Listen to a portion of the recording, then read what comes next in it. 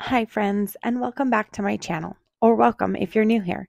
Today we are going to be making this fun hydro water bottle. I actually did this for my sister for her birthday. So with that, let's jump right in. I hope you enjoy, and don't forget to like and subscribe. So to start, we are going to use the epoxy method to glitter our tumbler. I am starting with a sanded and prepped tumbler, and we are going to be using tons of glitter and just sprinkling it in random spots all over the tumbler. I used glitter from Maestro's Creations, Granny, and Slimed. I also used glitter from Glitter Guy. I used Wisteria Lane. From PDB, I used Monarch, Scoville, Gumdrop, Mermaid Crush, and Goddess. And without any rhyme, reason, or pattern, I am simply sprinkling all the different colors and cuts of glitter all over the tumbler. This is going to be our dragonflies in our peekaboo. So I really wanted to make sure that we had a good mix of all the colors um, and spread out throughout the entire tumbler. Now, once I have my glitter coverage exactly like I want it and the colors are all spread out, I am going to simply take my computer paper here. I'm going to roll my tumbler up, and I am going to make sure that I flatten any of the pokey bits that may be sticking up. From there, we are going to go in with 2 coats of epoxy. I am using 25 milliliters for both coats on this 20-ounce hydro flask. I am going to make sure that I am spreading it on nice and even and making sure that I get good coverage all over the tumbler, up at the top rim, the bottom rim, and then of course the bottom itself. Once I have my tumbler completely coated, I am going to go in with my torch. I got it from Amazon, and I'm going to pop any micro bubbles that we may have. This way we've got a beautiful glass-like finish on our tumbler. And we're going to let that cure for 6 to 8 hours. Drying times may vary depending upon the epoxy that you're using. From here, we're going to go into our sanding. Now, this is super important piece when you're doing a peekaboo. You want a very, very nice, even, flat surface. The reason for this is because when you spray over with your spray paint, you are going to be able to see any lumps or bumps. But to start, we're going to do the rim. I've taken my blade and I've just scraped off any epoxy at the top. And then I'm going in with my 120 grit flap wheel on my Dremel, and we are going to clean up the rim to expose a fair amount of stainless steel. This way our epoxy has something to grip onto. I do go a little bit lower than I normally would because it is a peekaboo, and I just want to make sure that I've got good coverage with my epoxy and it's got something to seal in. From there, I'm going to use my hand sander, and I am going to simply rock my cup back and forth and sand all over, just to ensure that I have got a beautiful flat surface, so that my spray paint has something even to go onto and that it looks really, really great. Um, from there, I'm going to wash it with Dawn dish soap, and we're ready for our next steps. Now, to create the stencils, I used my Creative Fabrica and I searched dragonflies. From there, I picked out actually quite a few different types of dragonflies that I liked. And one came with an offset. The others I created my own in my Cricut design space. But what you're seeing here is me simply going through, picking the dragonflies that I want to use and uploading them.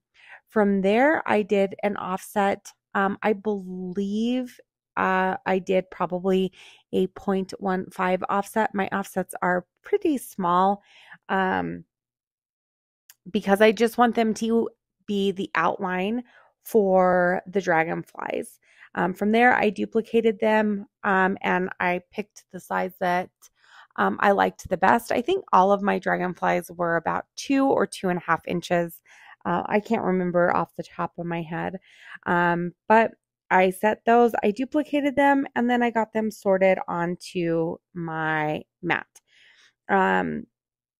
You'll see me here. I am going back and forth, and I'm just checking my contour cuts.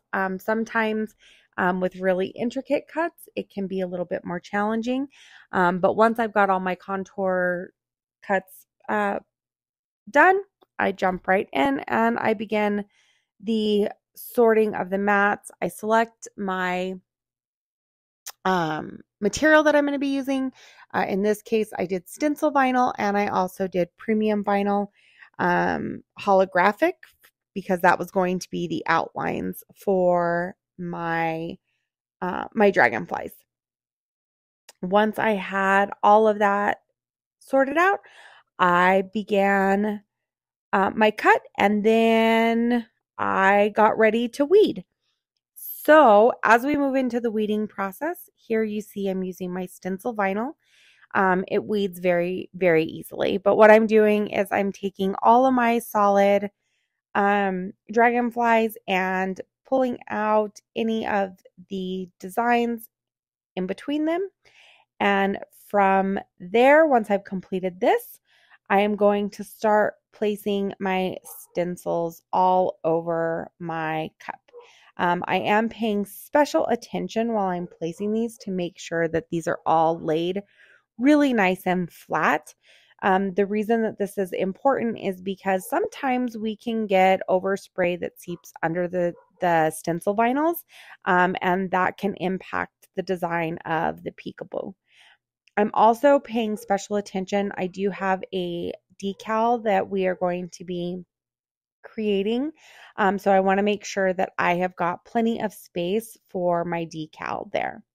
Once I've got all my stencils on, I'm going to go in and we are going to spray paint this. I am using Rust-Oleum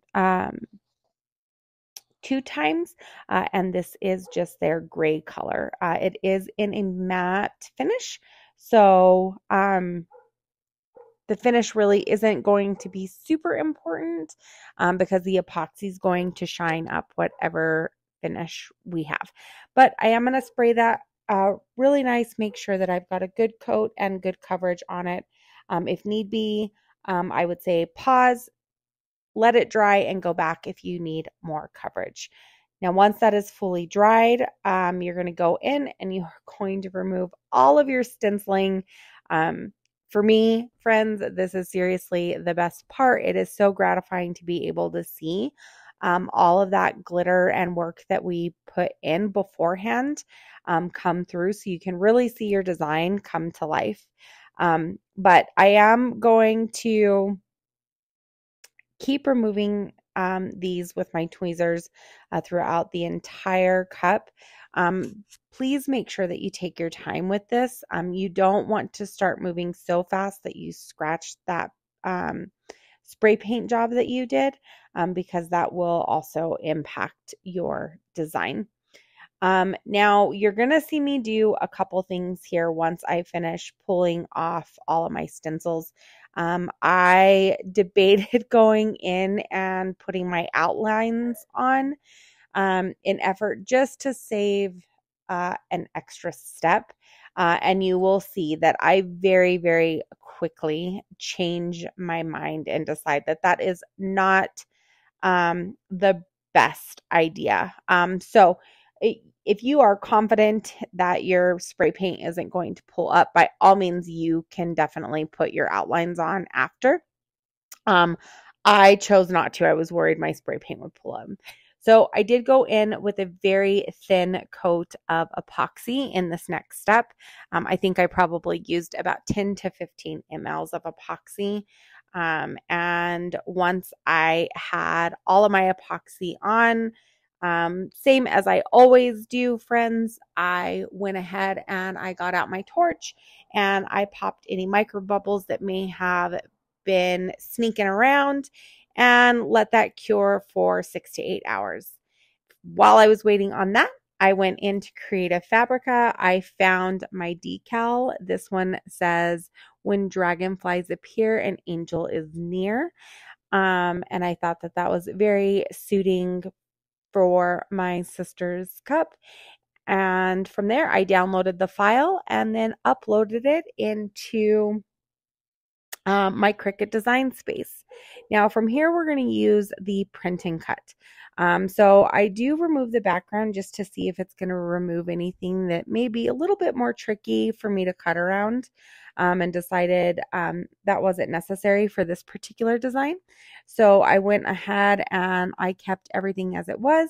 I named it and then I uploaded it into Design Space. Once I had it in Design Space, I realized that I had made a boo-boo and had done the cut version, and then thought, well, there's a way that I can salvage this and I can do a layer of white vinyl under my water slide.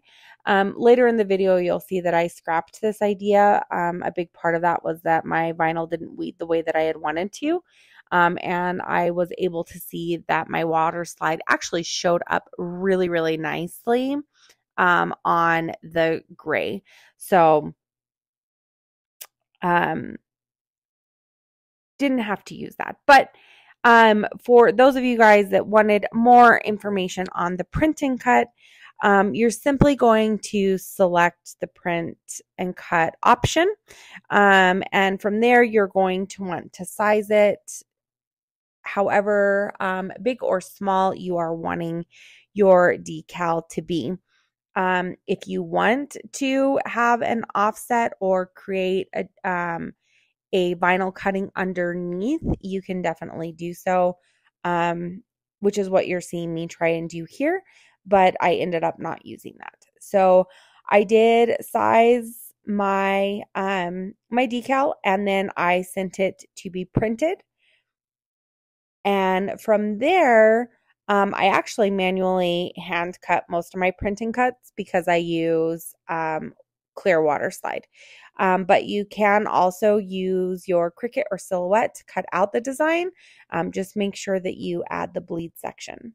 When I print, I make sure that I am printing on the best quality and that the media I'm using is photo setting. I find that I get the best results when I use those settings. And then once I print it, I go out and I seal it with Rust-Oleum clear 2 to 3 times, and then my decals are ready to go. Now, if you want to use the actual cut setting, you won't obviously cut the way that I am here. But again, I'm using clear water slide, so I didn't really need to. I am going to put my water slide in my little tub, and then make sure that the surface that I'm wanting to put my water slide on is wet. This will allow me to move the water slide around without it negatively impacting or stretching. And then from there, we're simply going to squeegee out any excess water or air bubbles. You can also use a microfiber cloth like I am here. And then you just want to allow your water slide to dry. I think I allowed mine to dry for about 30 minutes. And then I was ready to go in with my final coats of epoxy. This cup did take 2 final coats of epoxy, each being 20 milliliters. And I did go in and pop any bubbles that I may have had with my kitchen torch. And then, you guys, I let it spin and cure for 6 to 8 hours, and we were done. I absolutely love how this turned out. I love that it is a hydro flask. She's going to be able to take it to yoga with her. It's probably far more functional than a cup would be. But I would love to know what you guys think. And if you guys do duplicate this design, please tag me in socials.